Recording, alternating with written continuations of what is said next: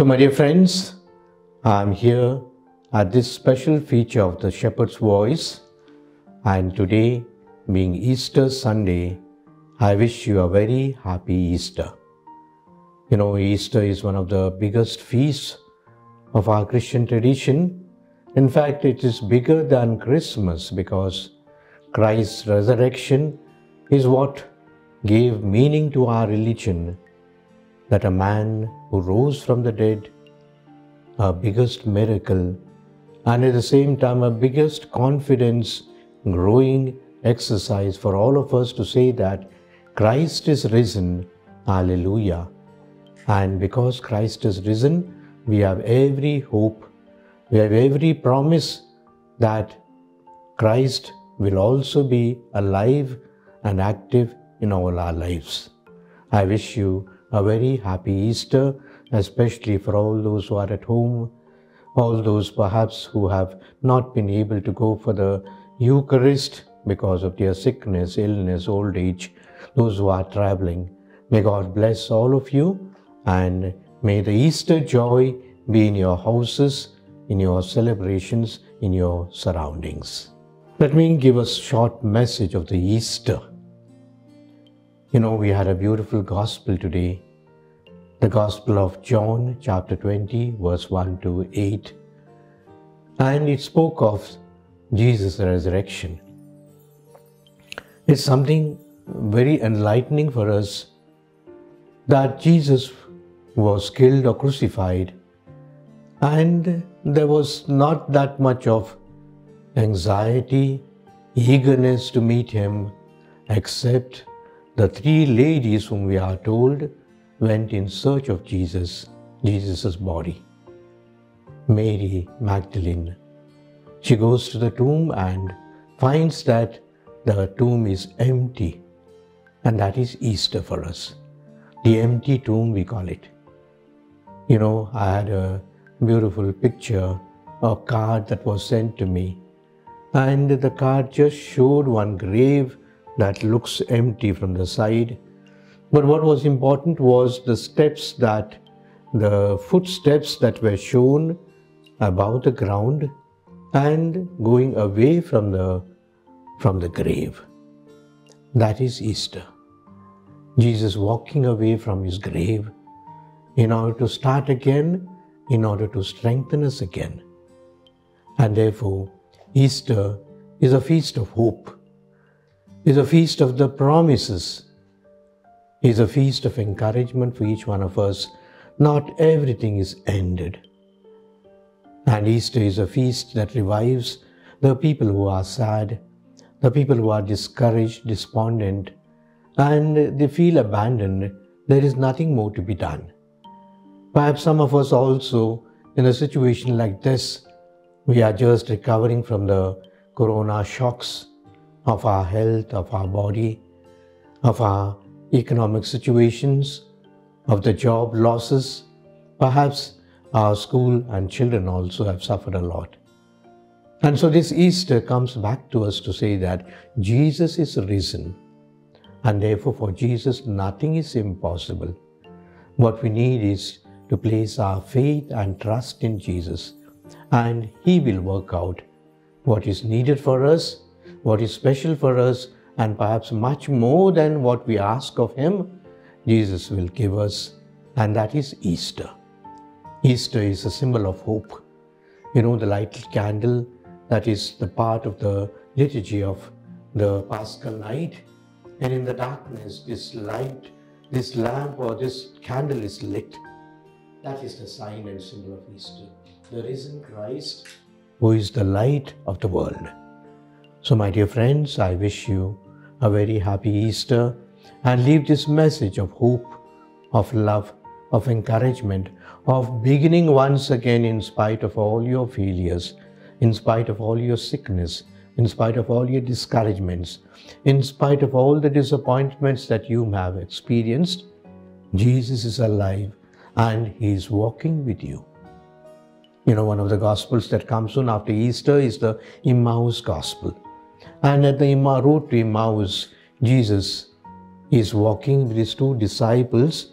Unfortunately, both of them are very despondent.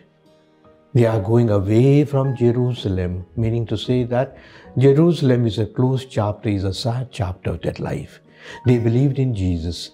They believed in His power.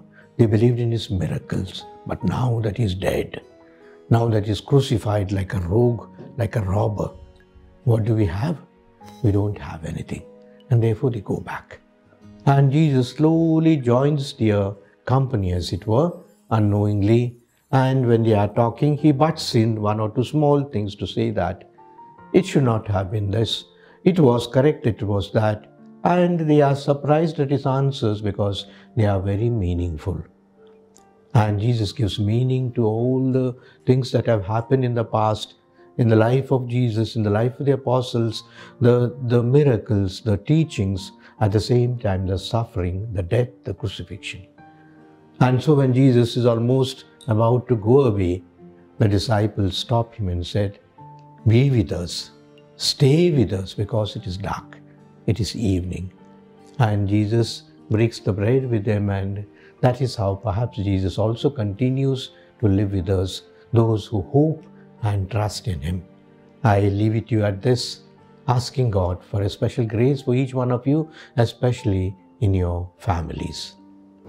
My dear friends, I have given you the good news of the visit of the Apostolic Nuncio to our Archdiocese on 23rd and 24th of April.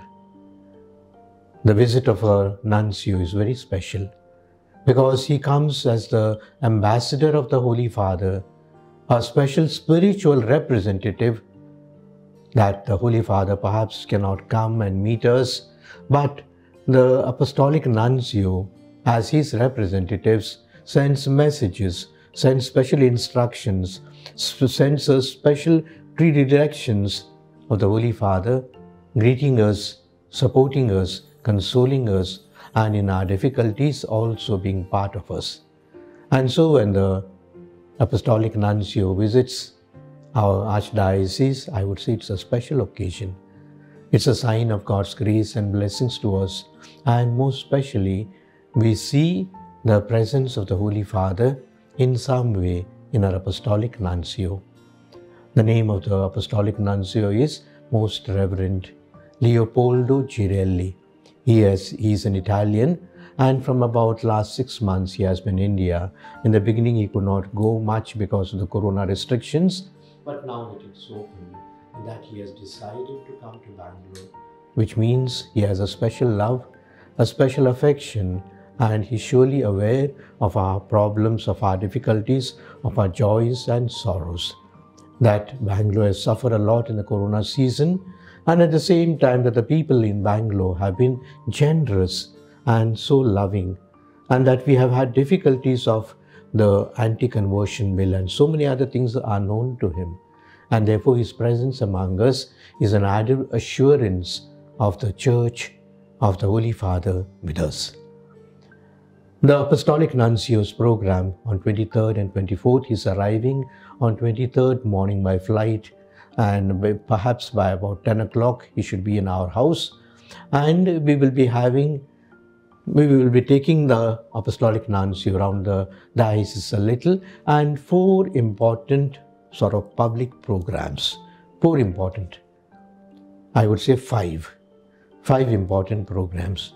The first program will be the Apostolic Nuncio will meet the priests, the religious, the representatives of the lay people, some dignitaries, the major superiors of the congregations, and also some from the government, our elected representatives in the panchayat, in the corporation, the assembly, and the presidents or the heads of the different associations. We have many associations. So all these will be one common group. You can understand we can't call the whole Archdiocese. So we have called the priests and religious and a few lay representatives. I know that I cannot call everybody, and everybody would have been happy to come. But from every parish, we have invited 2 representatives, especially from those that have been elected recently from the parish council, perhaps the parish council secretary or the joint secretary or some other person along with the parish priest. That's how we make your presence felt. And this program will be in St. John's Medical College, Bangalore, from 11 to 12:30. The Apostolic Nuncio continues to remain and rest a little in the St. John's quarters, and in the evening we will move towards our St. Ignatius Church, Bangalore. That's in the close to Electronic City, because we are very happy that the Bangalore Church is ready for inauguration, and it was very coincidental that we were about to inaugurate it and the nuncio announced his arrival into our Archdiocese, and therefore the honor or the prestige of inaugurating and dedicating this beautiful church of St. Ignatius at Bangalore will be the privilege of the Apostolic Nuncio at 5 o'clock in the evening at Bangalore. As you know, the Bangalore Church, for us, it's a beautiful, not only beautiful church, but it's a historical church. Started by the first church was started by the missionaries, and the church name St. Ignatius comes from the Jesuit fathers who looked after, pioneered this church for long years. And therefore, as we carry on the tradition of St. Ignatius, especially his missionary zeal, we are happy to have the blessing and inauguration and dedication done by the Apostolic Nuncio on Saturday, 23rd of April at 5 p.m. The next day, the Apostolic Nuncio, we are taking him around a little the Archdiocese. It's a vast. There are 6 districts. We can't take him everywhere. And therefore, a little of Kolar, which is a mission district, and the KGF, where we know the very many poor people are there, especially after the closure of the mines. So we are taking the Apostolic Nuncio to these 2 places, Kolar and KGF. The Kolar program will be at 10 o'clock on Sunday, 24th of April, where we take the Nuncio to the Kolar Social Service Center run by the St. Anne Sisters, looking after the AIDS patients. And from there we go to the KGF, the Our Lady of Victory's Church, Champion Reef, where, as you know, the church is big and as many people can be accommodated from KGF area. And there we shall be having the benediction and adoration of the Blessed Sacrament. The adoration and benediction, and the Apostolic Nuncio will bless the people there who are gathered and surely address them in a small way. After having lunch in KGF, we move towards Bangalore, and in Bangalore at 4 o'clock on Sunday, 24th of April, the Apostolic Nuncio will visit the cathedral. It's a historic moment for us, as you know that our cathedral is not only almost 80 years old, but we have a historical background of many, many years. One of the first cathedral was our own St. Patrick's Church, and before that we were part of Mysore. So all these histories combined in our cathedral visit, where the Apostolic Nuncio will recite along with the people the Chaplet of Divine Mercy. As you know, 24th of April is the Feast of the Divine Mercy and the last day of the Novena also, and that is why we will be reciting the chaplet in the cathedral at 4 o'clock in the evening. From there we move to the Infant Jesus Church, where at 5 o'clock we will be inaugurating the arch, what we call the Jubilee Arch. We are fortunate that the Infant Jesus Church is in existence for last 50 years, in fact 51 years, and last year we could not celebrate the Jubilee, and therefore we have the joy of having the Apostolic Nuncio to be participating into the Jubilee celebrations of Infant Jesus Shrine at 5 o'clock in the evening. So these are the important programs. In between, the Apostolic Nuncio will also visit small places, and the bishops, emeriti bishops, Bishop Alphonsus Matthias, Bishop Ignatius Pinto.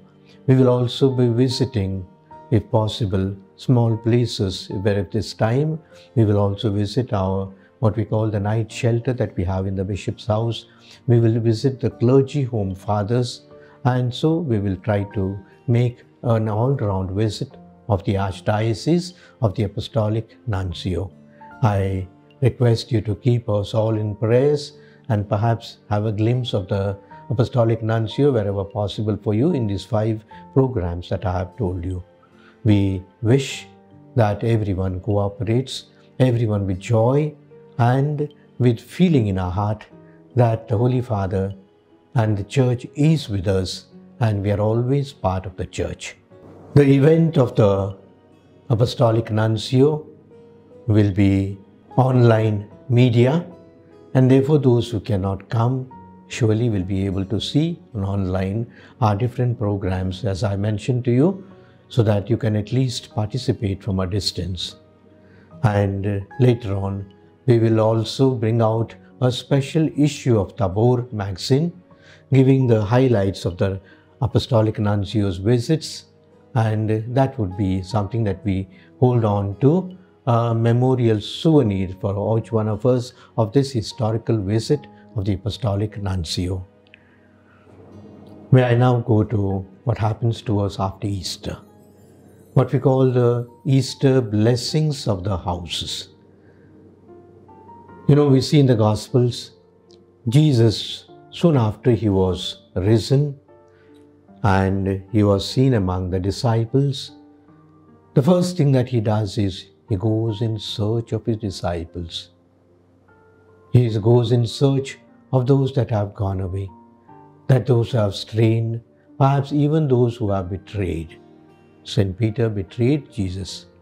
He goes in search of him and the others. And wherever he meets the disciples, the first words of his are, "Peace be with you." Peace be with you, beautiful greeting. And this is exactly what every priest does when he visits your house as part of the Easter blessings. It's not just sprinkling of the walls and the furniture that in the house. He greets each one of you and he blesses each one of you. And that is what we call the Easter blessing. And normally we try to do in the Easter season, perhaps spread over many days so that the parish priests are not too much sort of worn out by doing hundreds of blessings each day, and sometimes it becomes just mechanical. I have requested our parish priest to take some more time to sit with the family, to say a word of consolation, a word of greeting and appreciation for the family, and perhaps bless all the members of the family. This is the Paschal visit of the priest for which you look forward to, and surely the fathers will announce to you as which zone or which area they would be visiting so that you could be ready for their visit. Now I go to the question and answers. Once again, as I said, beautiful questions, and there are 4 questions, little learner questions. I'm happy that our people are thinking and asking the right questions. The first question is, I am an arthritis patient. I find it very difficult to kneel down during proclamation. Is it okay if I sit or stand at this time? It's understood. An arthritis patient cannot bend his or her knees, cannot kneel down. And our rituals are not these mechanical rituals that we have to do it in this way, we have to do it in that way. What is important is the disposition of our heart. And therefore, an arthritis patient is nowhere bound to kneel down. Perhaps if he can't also to stand, he can sit and participate in the Eucharist beautifully and very satisfactorily. The second question is, after the priest washes his hands, he says, "Pray, brethren, that this sacrifice may be acceptable to God our Father." You remember that prayer, that address of the priest. And the question is, does the congregation continue to sit or should they arise?